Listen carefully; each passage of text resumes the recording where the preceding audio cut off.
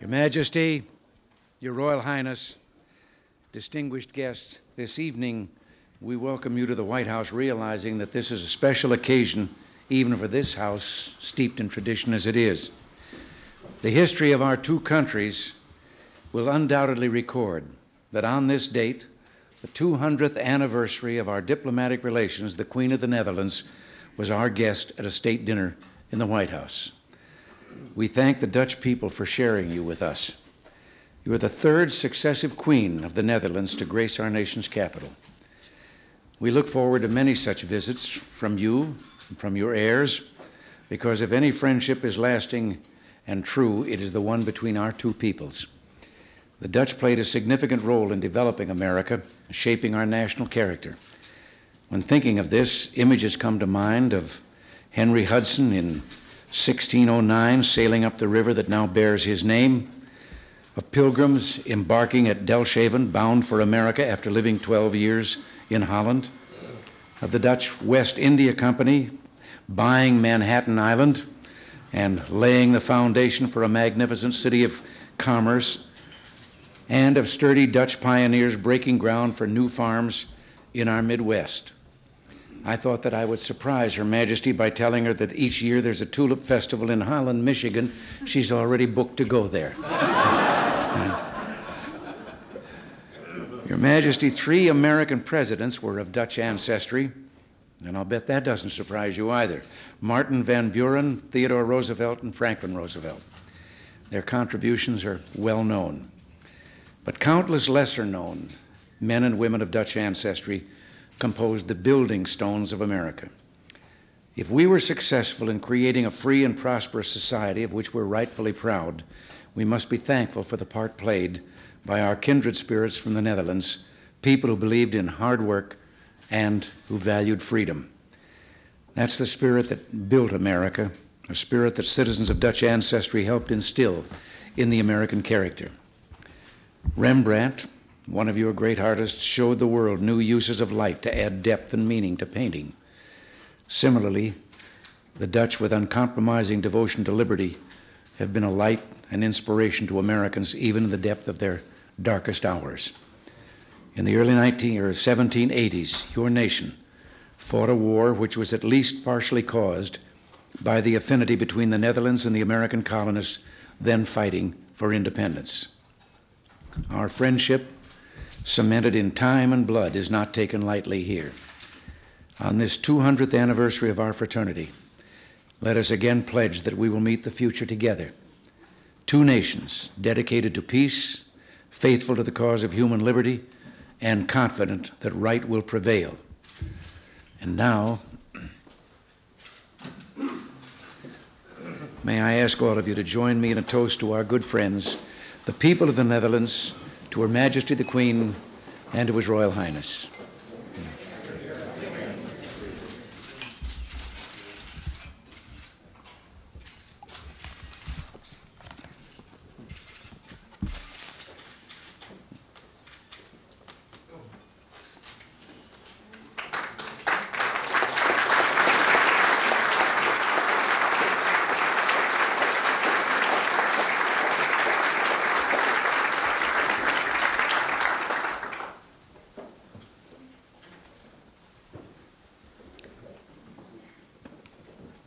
Mr. President, my husband and I would like to thank you most sincerely for your warm words of welcome. We greatly appreciated the cordial reception given to us by your country, which has highlighted the special nature of the ties of friendship uniting our two nations. There are few countries whose relations down the centuries have been so genuinely cordial and mutually beneficial as those between your great country, Mr. President, and my own. It is surprising how many similarities one encounters in the stories of the birth of our two nations. The theory that a people could liberate themselves from their sovereign if he abused his powers was clearly formulated when the Dutch rose in revolt against their king, the King of Spain, in the 16th century. This was the conviction which was echoed in your historic Declaration of Independence 2 centuries later. In 1780, we allied ourselves with you in your fight for freedom, alongside France and Spain. We were the second country to officially recognize the United States of America. Not entirely without self-interest, I'm afraid, Dutch bankers provided you with the financial aid so desperately needed in the period of rehabilitation following the War of Independence. During the 19th century, millions of people from a great many countries, including the Netherlands, felt oppressed in the old world and set their hopes on the new.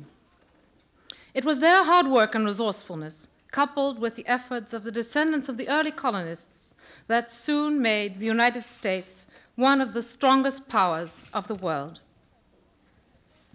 Your intervention in the First World War brought peace to Europe. When that terrible struggle was over, it was your President Woodrow Wilson who inspired countless Dutchmen with his ideals.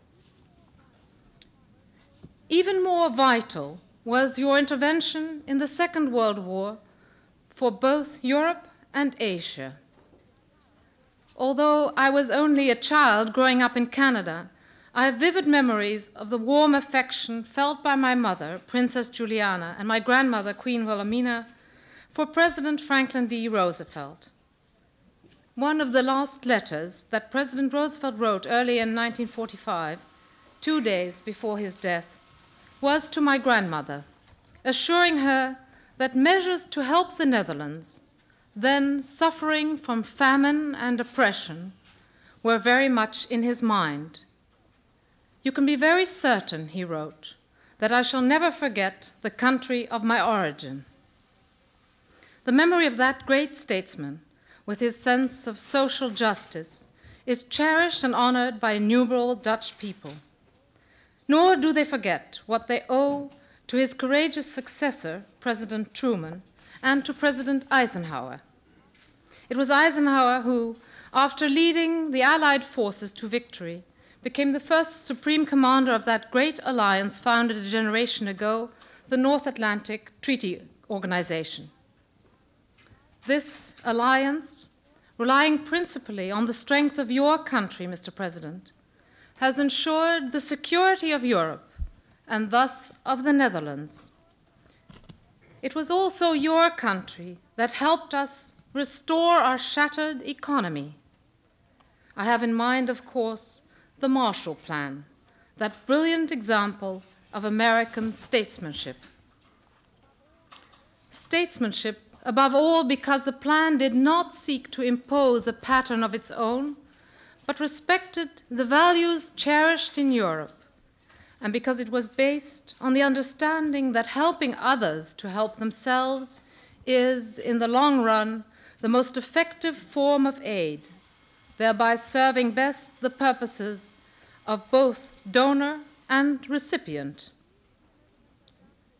We in the Netherlands undoubtedly owe a great deal to the United States. The spirit of enterprise, of daring, of constant innovation is a feature of American life that has always been an inspiration to others. The winds of change, for example, that swept across Europe in the late 60s also originated in your country. Dutch society has been profoundly affected by artistic influences from America. Constantly improving means of communication have contributed to the advancement of science, trade, and culture on both sides of the Atlantic. All this has brought us closer together than ever before. In sketching the associations between the United States and the Netherlands over more than 200 years, I intended not only to look back, Mr. President, but also to look forward. It is the events of the past that have brought us to this point. We face an uncertain future together. Let us set our sights on the ideal of a just and humane society for all mankind. We cannot achieve this without standing up for freedom and respect for human rights. These ideals should constitute the theme underlying our mutual cooperation. I need hardly add, however, that it is only natural, in view of our long and eventful histories, that our two nations should play the theme in different variations. While recognizing that the stress should be on unity, especially in times of adversity, I regard pluriformity, also within our North Atlantic Partnership, as natural and meaningful. The partnership would not benefit from uncritical mutual admiration. Assuming that the dialogue between the countries is inspired by honest motives and based on mutual trust, we must continue to listen to one another. The Netherlands will endeavor to make a contribution by being open-minded and undogmatic. Tolerance has always been a feature of our national character. May I therefore express the hope that tolerance, openness, and patience will continue to mark our international partnership. Whatever our differences, there is infinitely more that binds our peoples together. We have become partners of our own free will. Above all, let us not underestimate the strength that can emanate from a union that succeeds in safeguarding both external and internal freedom. In view of this, I'm confident that relations between your country, Mr. President, and my own will be even closer in the future than they have been in the last 200 years. May I ask you all to raise your glasses and drink to the health, thank you, and happiness of the President of the United States of America and Mrs. Reagan, to the good fortune and prosperity of the American people, and to our good relations and centuries-long friendship. Thank you.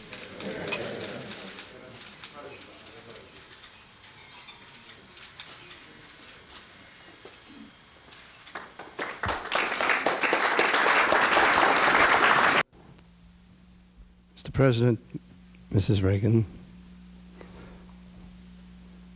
Your Royal Highness, Your Majesty, distinguished guests, we're delighted to be here and play a few selections for you from our usual repertoire that we play at concerts and things. Primarily because these are the things we know best. And we'd like to start with a composition which I wrote back in 1902.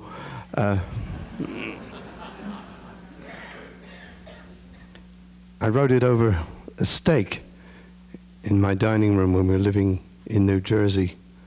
I've gone back to the butcher for that same steak, and I haven't been able to get another one of the same kind. It's called Lullaby of Birdland. I'm sorry you'd never heard of it.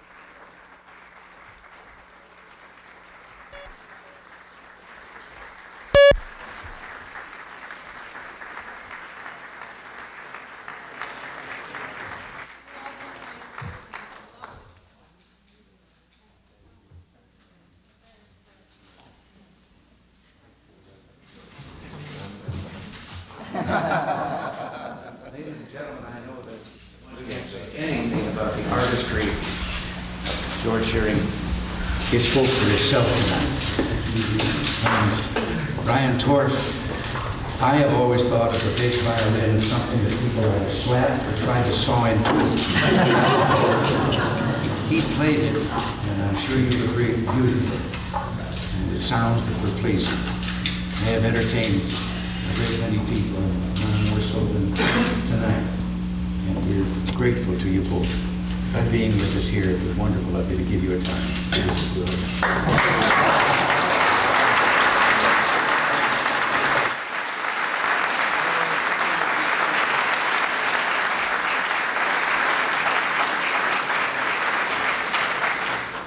Said he'd seen you at the Grove.